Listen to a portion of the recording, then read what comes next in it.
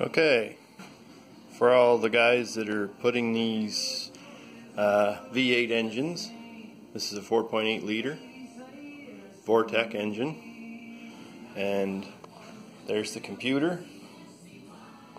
That's the factory computer, and this is how I got around my VATS problem. The VATS are still on that computer. I did not delete them.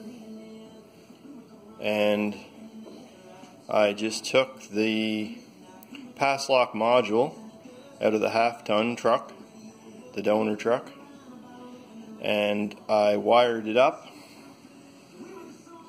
and it actually worked. I had to find the resistance of the key. This is the resistor loop, and it actually works. And I'll show you right now. Turn the key on in here.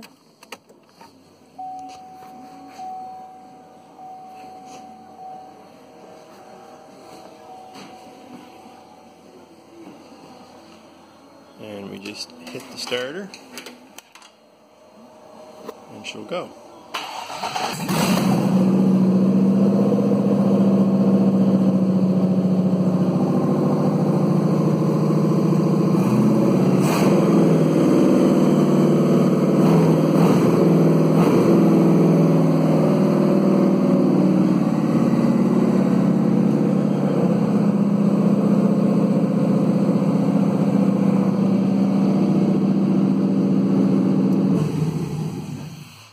She's off.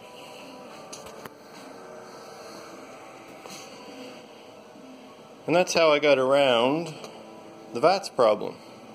I didn't have to send the computer away to get the VATS deleted. So I thought everybody would like to see that.